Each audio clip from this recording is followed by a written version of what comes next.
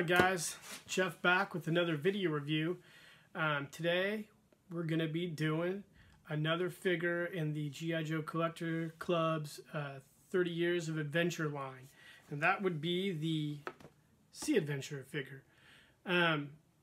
This is the third figure that I got from the club commemorating the 30 Years of Adventure.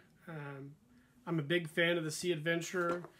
It was actually the first G.I. Joe Adventure Team figure that I got way back in, I think, 1982. My mom went to a garage sale in my town, and she got me a Sea Adventure, red hardhead G.I. Joe, along with a bunch of gear. One of those things being an orange scuba suit. And I played with that thing for probably 2 or 3 years until it finally rotted out. But the Sea Adventure is probably my favorite G.I. Joe figure. And this was a must-have for me. And ironically, it was the first figure I got when I came back to the G.I. Joe Collector Club. So we're going to pause the video. We're going to take him back to the shop and do a nice thorough review of him. And I hope you guys enjoy it. Okay, guys, so here he is. This is the G.I. Joe Collector Club Sea Adventure figure commemorating the 30 Years of Adventure. If you've seen my post on the Land Adventure figure and the Air Adventure figures, same deal.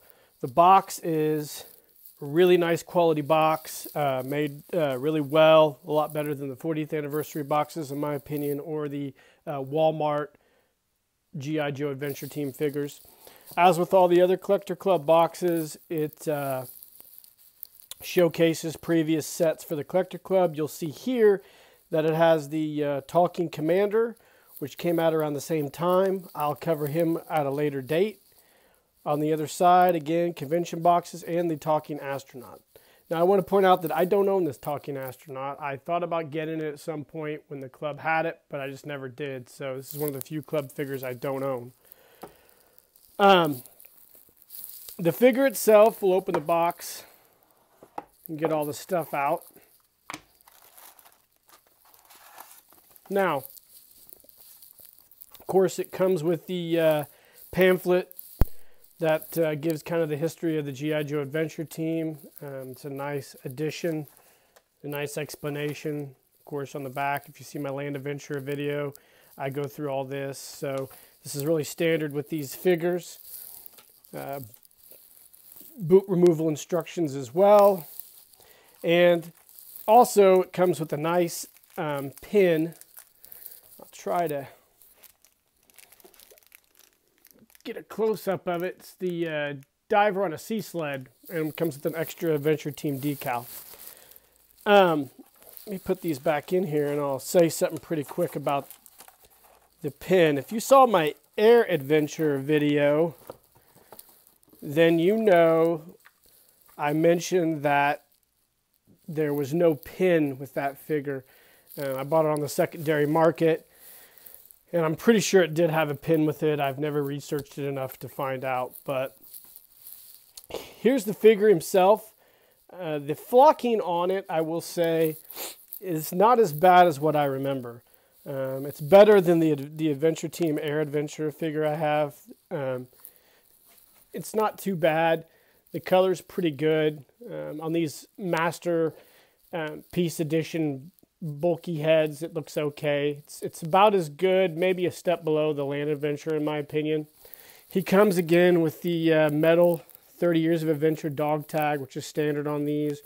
A reproduction holster, nice decal, reproduction revolver, and boots, dungarees, and the light blue navy shirt, which is indicative of the Sea Adventure figure.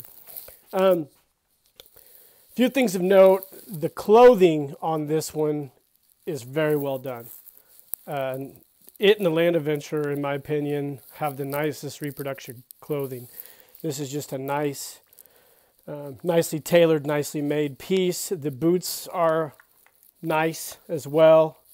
The figure himself, again, like the others, is a masterpiece edition figure, I believe, or a timeless collection figure. It's a good figure. The Sea Adventure, again, as I said earlier, is one of my favorite figures. So this was a must-have for my collection. It's what brought me back into the collector club, was to buy this figure. And it's just a nice reproduction. And I'm excited to have it in my collection. Just for reference, we'll put him next to my vintage G.I. Joe Sea Adventure.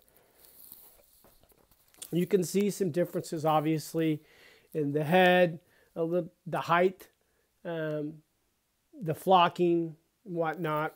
My vintage Sea Adventure is almost all mint. He has a nice flocking.